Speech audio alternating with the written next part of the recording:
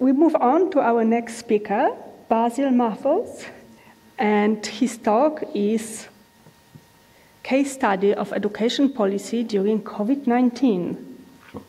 Thank you very much. Thank you. Great. So, my name is Basil Mahfouz, and I'm a second-year PhD student at University College London. Generally, my research focuses on using quantitative methods to try to assess how research is used in public policy. And today, I'm going to share with you the results of a case study that we did on education policy during COVID-19. So there was 450,000 papers published on COVID-19 during the pandemic. To put that in context, that's almost as much as all the research on climate change, but only in 2 years. So given that vast amount of literature and scientific research out there, how well did policymakers take advantage of what they had? So what we did is we went to Overton and we extracted about 2,452 government policies dealing with education during COVID. They represented about 50 countries, although the majority of them were from the US, the UK, and the EU. Collectively, they cited about 24,000 scholarly citations, of which about 12,000 were unique papers. So what we did is we then extracted the DOIs of each of these citations and matched them on the database of Elsevier's International Center for the Study of Research, where we got all their metadata and began our analysis. This is what we found.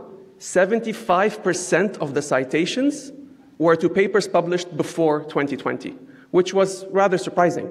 So we wanted to ask, why and how this happened. So our first step was breaking it down per field.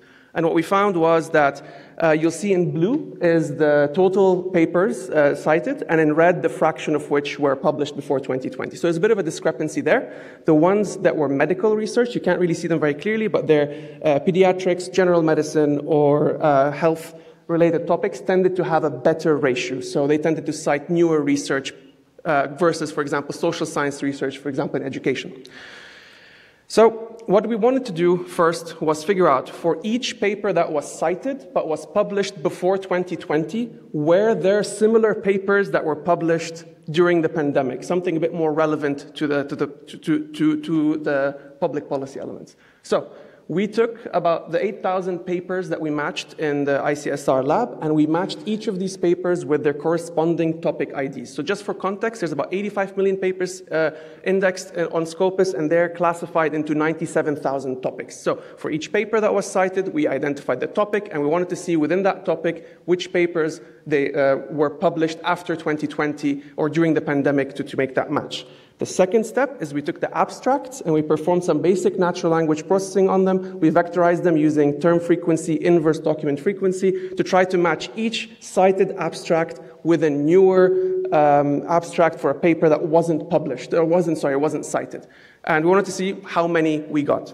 So 50%. About 50% of the papers that were cited before 2020 had at least one paper that was published during the pandemic but was not cited. This creates a discrepancy between fields. So we'll see, for example, pediatrics, about 80%, whereas for education, which is the bulk of the research, about 40%. So there's a discrepancy here between how some governments are able to extract knowledge per field. So I think we can conclude early-ish from here that for some extent, governments were better at using we're better at using certain fields than others. It's a bit more analysis needs to be done here.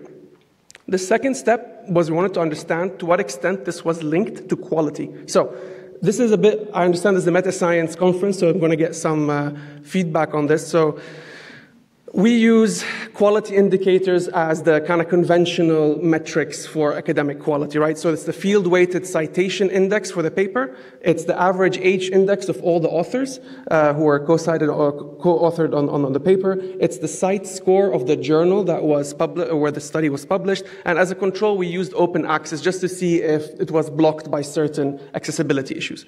So when we took these two, when we took the papers that were cited and the papers that were matched but not cited, we ran two separate regressions. One was a linear logistic regression, and the other one was an SVR regression to see how these different variables interact with whether or not a paper gets cited in policy.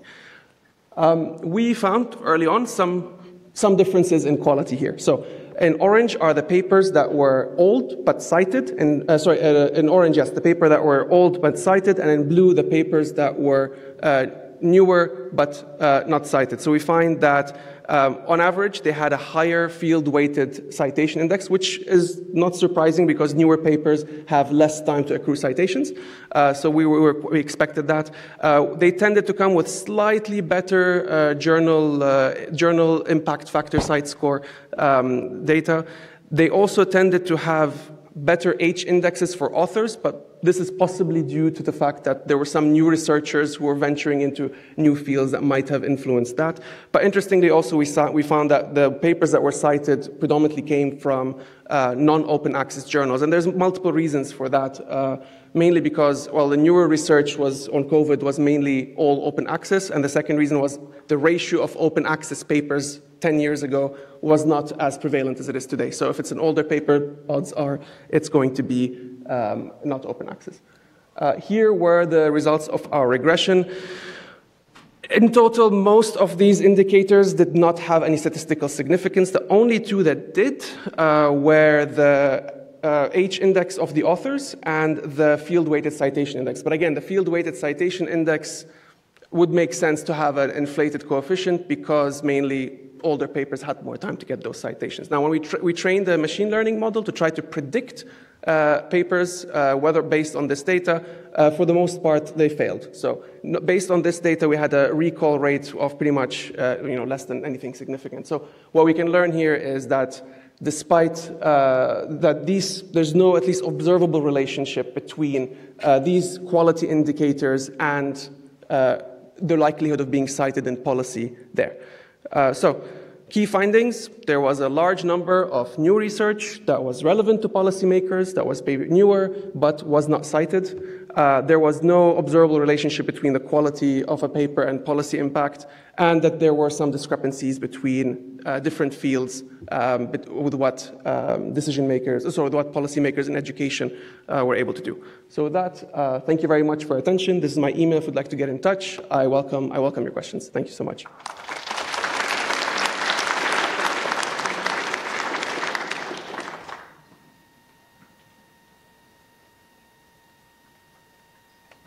Thank you so much. I invite questions. We have 4.5 minutes, so plenty of time for this session.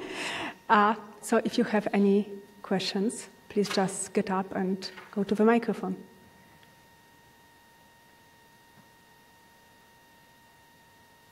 Thank you very much for a very interesting talk. Wolfgang Kirsendorf, Computational Matter Science and Astrophysics, Michigan State University. So I was wondering, when you look at the citations, you only looked at, so we have a poster up as well on a similar issue. When you looked at the citation, you only looked at very recent papers that only have been out for a small amount of time. So the amount of gathering citations is very small versus your control group, which is older, or did I misunderstand something there? Okay, so when you mean by citation, I'm assuming you're talking about the citations in policy documents. Yes. So for those, we didn't exclude any of them. So if you were cited, you entered into the database, and then we matched you with newer papers if they existed. And so for those is where we found that about half of them had a newer paper, and probably I should add that about 70%, the average was about 70 papers, newer papers for each cited paper that was older. I see. Thank you very much. Thank you for the question. Hello, my name is Han. Thank you for your great presentation. I do have one question about you compare the policy documents. You use TF-IDF and you compare the old policy and the new policy. Could you go back to that slide? I have one question. I don't know if this goes back. Oh no, I think I pressed something wrong. I don't think I can go back on this. Okay, so my question, maybe I misunderstand your method, but I was wondering, you use TF-IDF and you decide if the new document is similar to the old document, but how do you set the threshold to compare two metrics? So thank you for that question. I don't know if I can go back to my presentation. I had a slide on that, but if I can, I have two abstracts. I'll tell you about the technical. So first step, there is the first matching was on topic level. So basically you had 97,000 topics. So the fact that two papers already are in the same topic means they're already in the same area of research. So then when we used TF-IDF to match them, we tried multiple different coefficients of cosine similarity. So the first one was, we started with about 0.5. So if it had a 0.5 cosine similarity, then we considered it very accurate. Oh, great. So thank you so much for putting those up. So this is how the topics work. So they work on co-citation analysis, right? So if papers cite each other, they're in one topic. So that's how SciVal's topics work. And here are two abstracts that have a cosine similarity of 0.3. So abstract 1, you can see impact of principal turnover. It's about, it has Missouri data, but I'll give you a second to read through it. And then abstract 2, which was newer, relatively similar topic, but you can see that one is about with Texas, so there's a bit of a domain difference. So I'm not necessarily saying these two are alike and one should have cited one over the other, but it's just to demonstrate how close these two papers are given the method that we use to try to match them.